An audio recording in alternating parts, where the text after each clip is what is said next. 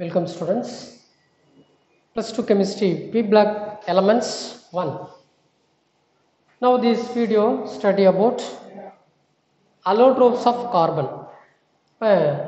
Carbon 14 group la irukku. அந்த 14th group la இருக்கக்கூடிய elements என்னென்ன அப்படிங்கறத பார்த்தோம். Last video ல அவருடைய occurrence எங்கெங்கலாம் இருக்கு அப்படிங்கறத பார்த்தோம். அடுத்து catenations பார்த்தோம் இல்லையா? Now அதை தொடர்ந்து allotrops of carbon. First of all, allotrops னா என்ன? Some elements, ஒரு சில elements they exist in more than one crystalline or molecules. More than one crystalline or molecules. அதாவது சில தனிமங்கள் என்ன பண்ணுது அப்படின்னா ஒன்றுக்கு மேற்பட்ட கிறிஸ்டல் ஃபார்ம்ல இருக்கு. ஒன்றுக்கு மேற்பட்ட கிறிஸ்டல் வடிவில் இருக்கு. படிகாரக்கல்னு சொல்றோம் இல்லையா, அந்த படிக வடிவில் இருக்கு. அப்படி இல்லைன்னா மாலிகுல்ஸ் மூலக்கூறு அளவுல இருக்கு அப்படிங்கிறது தான் இந்த கான்செப்ட். அதுவும் எப்படி at the same physical state. At the same physical state. Physical ஸ்டேட்னா இயற்பியல் பண்பு. அந்த இயற்பியல் பண்பு மாறல, பட் அதனுடைய வடிவங்கள் மட்டும் என்ன ஆகுது, அதனுடைய அமைப்பு மட்டும் மாறிட்டு இருக்கு. கிறிஸ்டல் அண்ட் மாலிகுல்ஸ், இதுதான் நம்ம அலோட்ரோப்ஸ் அப்படின்னு பார்த்தோம். இந்த அலோட்ரோப்ஸ் ஆஃப் கார்பன் வெரி இம்பார்ட்டண்ட்டான ஒரு 2 மார்க் கொஸ்டின்ஸ்ல கேட்கலாம். இந்த கார்பனுடைய அலோட்ரோப்ஸ் என்ன புக் பேக் கொஸ்டின்ஸ்ல இருக்குன்னு நினைக்கிறேன். Graphite, diamond, fluorine, carbon nano tube, carbon nano tubes, carbon nano tubes. So இவங்கெல்லாம் யார் அப்படின்னு சொன்னால் கார்பனுடைய அலோட்ரோப்ஸ் ஆஃப் ஆர் எக்ஸாம்பிள்.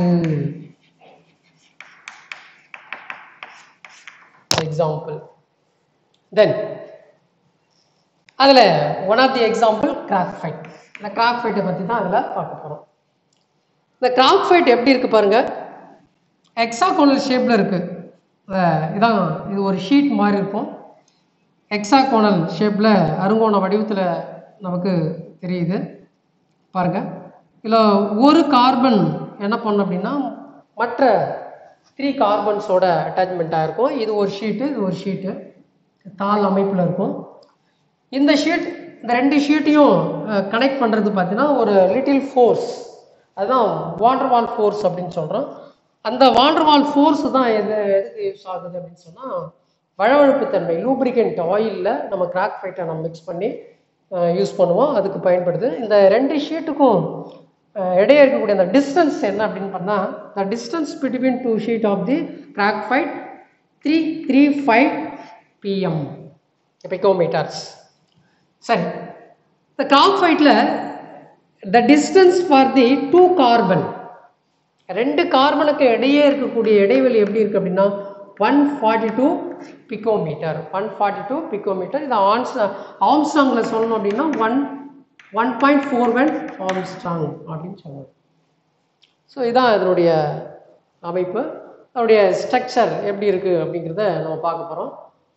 இந்த graphite most stable allotropic form of carbon. Allotropic form of கார்பன்லேயே இந்த கிராஃபைட் பார்த்தீங்கன்னா மோஸ்ட் ஸ்டேபிள் அதிக நிலைப்புத்தன்மை கொண்ட இந்த கார்பன் லிஸ்ட்ல அலோட்ரோப்ல இது கிராஃபைட் ஒன்று.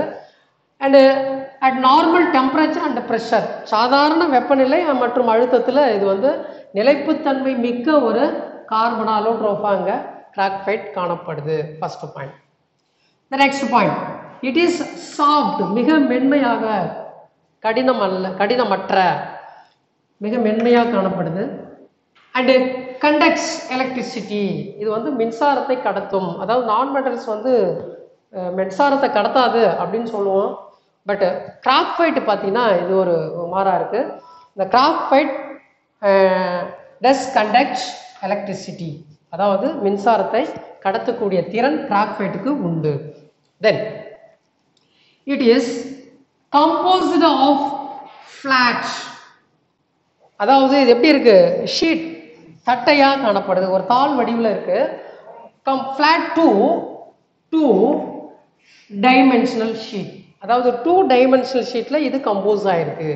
அப்படிங்கிறது தான் இந்த பார்க்குறோம். இந்த கார்பன் ஆட்டம்ஸ் அதில் கம்போஸ்ட் ஆகிருக்கு. தென் ஈச் ஷீட் ஒவ்வொரு தாளும் எப்படி இருக்கு அப்படின்னு சொன்னால் இஸ் எ ஹெக்ஸாகோனல் அருங்கோண வடிவத்தில் இருக்கு. Net off sp2 hybridised carbon atoms. அப்போ அந்த ஹெக்ஸாகோனில் இருக்கு. பட் கார்பன் டு கார்பன் அந்த பாண்டுடைய டிஸ்டன்ஸ் வந்து பார்த்தீங்கன்னா 1.14 அதாவது 1.41 ஆம்ஸ்ட்ராங்கில் இருக்கு அந்த லென்த்னு பார்த்தோம். பட் sp2 ஹைபிரிடைஸ்டு ஒரு கார்பன் இருக்கு அப்படின்னா ஒரு கார்பன் என்ன பண்ணுது அப்படின்னா 3 கார்பனோட இங்கே கனெக்ட் ஆகிருக்கு. இதை sp2 ஹைபிரிடைஸ்டு அப்படின்னு சொல்லுவோம். இந்த sp2 ஹைபிரிடைஸ்டு. இதை sp2 ஹைபிரிடைஸ்டு எப்படின்னா பார்த்தீங்க ஒரு கார்பன் 3 கார்பனோட கம்பைண்டில் இருக்கும். அதில் 4 எலக்ட்ரான்ஸ் இருக்குது. அதில் 4 எலக்ட்ரான்ஸ் பார்த்தீங்கன்னா இந்த எலக்ட்ரான்ஸ் இங்கே ஒரு கார்பனோட கனெக்ட் ஆகிருக்கும். இன்னொரு எலக்ட்ரான்ஸ் இந்த கார்பனோட கனெக்ட் ஆகிருக்கும். இப்போ இன்னொரு எலக்ட்ரான்ஸ் இருக்கும். அந்த ஆர்பிட்டால் என்ன பண்ணும் அப்படின்னு சொன்னால் இந்த கார்பன் டு கார்பனோடைய சேர்ந்திருப்பாரு. அப்போ இங்கே பார்த்தீங்கன்னா இது சிக்மா பாண்ட், இது சிக்மா பாண்ட், இதை பை பாண்ட். அப்போ பை பாண்ட் டபுள் பாண்ட் இருக்கு. டபுள் பாண்ட் டபுள் பாண்ட் இருந்தாலே அதை sp2 ஹைபிரிடைஸ்டு அப்படின்னு சொல்லுவோம். இப்போ கார்பனுடைய electronic configuration 1s2 2s2 2p2. 1s2ல 2 electrons இருக்கும், 2s2ல 2 எலக்ட்ரான்ஸ் இருக்கும், 2p இதில் ஒரு எலக்ட்ரான்ஸ் இருக்கும். அப்போ இதில் 3 கார்பன் வந்து சேரணும். இப்போ அடுத்த 3 கார்பனும் இதே ஷேப்பில் தான் இருக்கும். அப்போ 3 கார்பன்னா இங்கே ஒரு கார்பன் போடலாம், இங்கே ஒரு கார்பன் ஜாயின் பண்ணலாம். பட் இன்னொரு கார்பன் வரதுக்கு சான்ஸ் இல்லை. அப்போ என்ன பண்ணால் இது வந்து இங்கே ட்ரான்ஸ்ஃபர் ஆகும். அப்போ இங்கே 3 கார்பன் இருக்கும். அப்போ இதில் ஒரு கார்பன், இதில் ஒரு கார்பன் போயிடுவார். இந்த எலக்ட்ரான்ஸ் அப்படி என்ன ஆகும், ஃப்ரீயாக இருக்கும். இந்த எலக்ட்ரான்ஸ் தான் என்ன பண்ணும், பை பாண்டை இங்கே உண்டு பண்ணும்.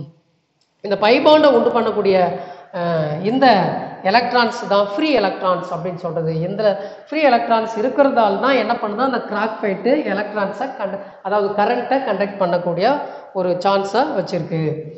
Next point, each carbon atoms form 3 sigma bond. அதான் சொல்லியிருந்தாங்க பாருங்க, ஒவ்வொரு கார்பனும் 3 சிக்மா பாண்டை வச்சுட்டு இருக்கோம்.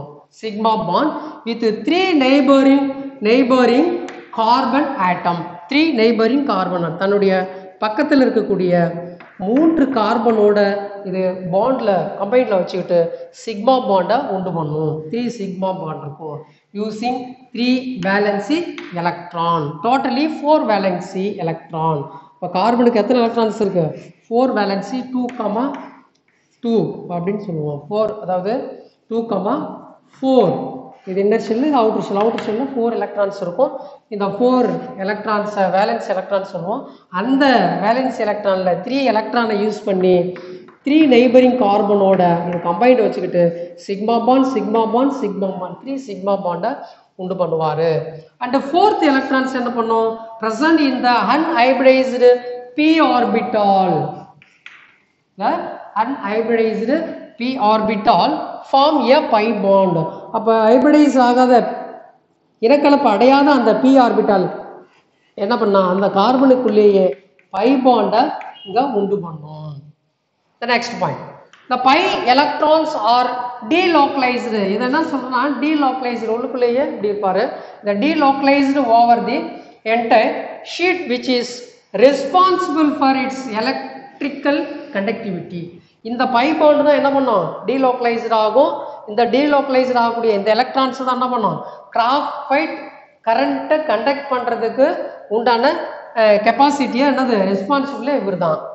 இந்த last, the successive carbon sheet are held together by weak van der Waals force. 2 sheet இருக்குன்னு சொன்னா இல்லையா, அந்த 2 ஷீட்டுக்கு இடையில் இருக்கக்கூடிய அந்த விதமான ஃபோர்ஸ் வந்து van der Waals force, little force என்னன்னு சொல்கிறோம், van der Waals forceன்னு சொல்கிறோம்.